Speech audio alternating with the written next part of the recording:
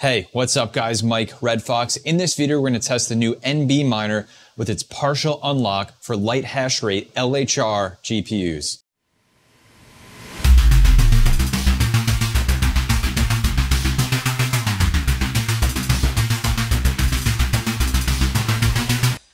All right, so let's get started here. So I have 3 GPUs that I'd like to test in this video.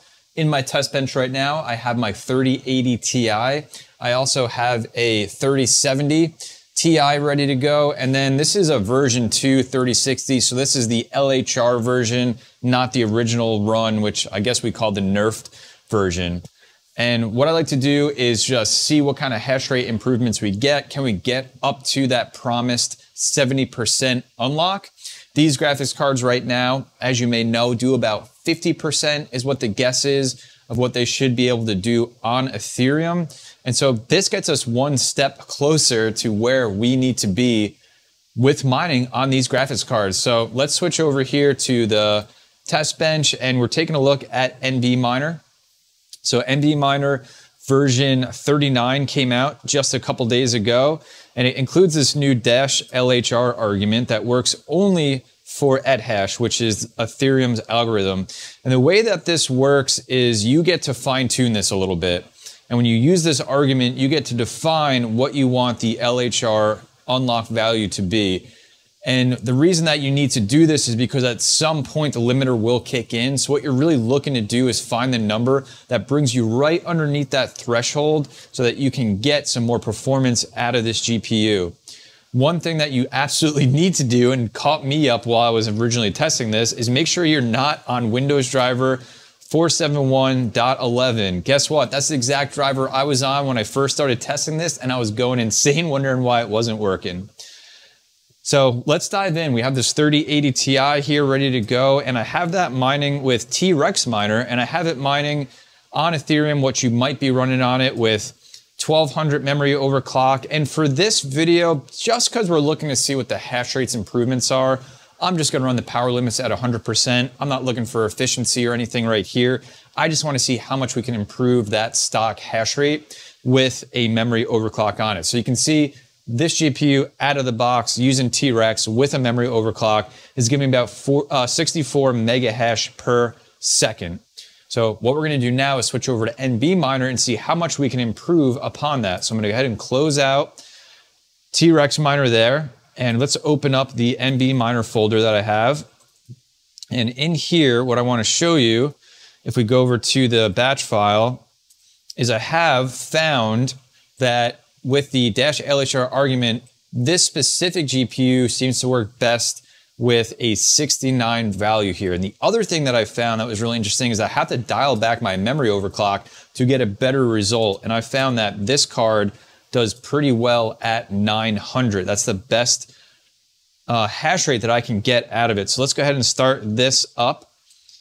And we're gonna let this settle out as it mines. But before we do that, what I wanna show you is that it will show and reflect right here in the green that it's using LHR mode 69. If you don't see that come up in your miner, you are probably not on the right version of the driver, or using that version that doesn't work.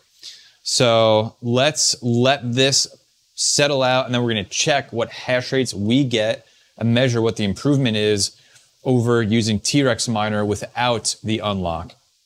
Okay, so checking back in here, you can see that we're getting 79 mega hash now using NBMiner with the LHR argument, and I'm using the web interface here too. You can see we got an accepted share ready to go, and we're getting, 79 mega hash. I've seen it get up to 80 mega hash. It kind of fluctuates up and down 1 or 2 mega hash, but I'll tell you, if you're testing this and doing this yourself, if you get wild swings in mega hash, then you're probably hit the threshold for where the limiter is kicked in. And I would recommend either downclocking your memory a little bit from where you have it, or reducing the -LHR number that you have in there. So again, this is running with -LHR 69, and I had to take back the memory to 900 here. If I up it at all, the hash rate will drop as a limiter kicks in. So that is where I had to settle out. And so that's our improvement here. So we went from 64 mega hash up to 78, 79, and even 80 mega hash. So we're getting there. It's an improvement. Progress is progress, but still a really good sign. So let's do this. I'm gonna get this GPU out of here. We'll get the 3070 Ti in and we'll test that out next. So I have the 3070 Ti rolling in there. Man, this thing takes 3 8-pins. That 3080 Ti only took 2. It's totally crazy. So I have this running. We'll switch over to the test bench again, and you can see I'm running T-Rex miner again, and we're getting 44, almost 45 mega hash. I got the memory clock completely maxed out on this GPU. So that's the benchmark. Let's see what we can get when we switch over to NBMiner here. So I'm gonna close out T-Rex. And what I have found as I've tested this a little bit is that the same 69 in the LHR argument seems to work well for this GPU. And then the thing that I found, and we'll test it again as this loads up, is that it liked the memory pushed all the way up, whereas that 3080 Ti gave me some problems and I had to dial it back a pretty good amount. But this GPU seems to like the 1500 on the memory, which is maxed out here. So I'll let this settle out and we'll check back in a sec. All right, let's check it out here. So you can see we're getting just about 54 mega hash in the miner here, and over in the web GUI, you can see that we're getting about 55. So it's been bouncing around between like 53, 55 mega hash, which is great. That's a 10 mega hash improvement over what we were getting using T-Rex miner. So that's what I'm able to get on this 3070 Ti. Let's get this 3060 in and we'll test that out next. What you're looking at is the RTX 3060 mining Ethereum right now using T-Rex miner. And I just have the memory overclocked to 1300, which I know from all my other 3060s it likes. And the one thing that I wanted to take a look at for this GPU, and I actually just opened it, is this one is the version 2. And how you can tell is if you open up GPU Z here, the device ID, this one's a 2504, which tells me that this is the remodel. This is the light hash rate version. The initial run is a 2503, and that's the one that you can use the development driver and get full hash rate out of it. So this one is mining 26.5 mega hash. And what we're gonna do is close this down. And I already did some testing using NBMiner. And same story here, it likes 69. On the LHR argument, I tried 70, but just a drastic reduction in hash rate.